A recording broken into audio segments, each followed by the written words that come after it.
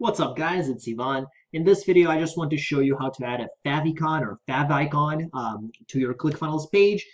So what it is, favicon is just this little thing here, as you see on the top of your pages, which stands for favorite icon, which is just basically a logo, right?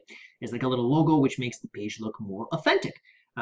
Tiny little detail, which may make a small difference for you or for people like me who actually look at these favicons when I go on pages, and it just builds some more trust. So let me show you how we do that. I'll go into test page.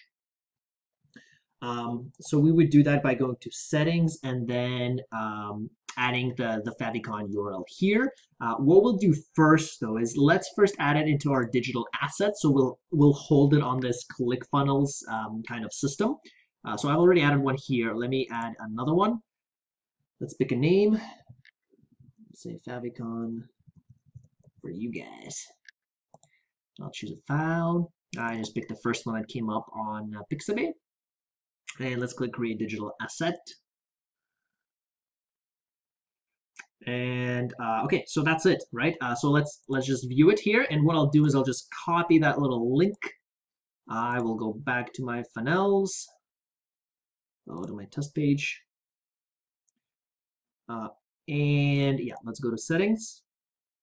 And all I'll do is I will put that favicon right over there. I will click save and update. It may not update immediately. It may take a few minutes. It may take a few hours, okay?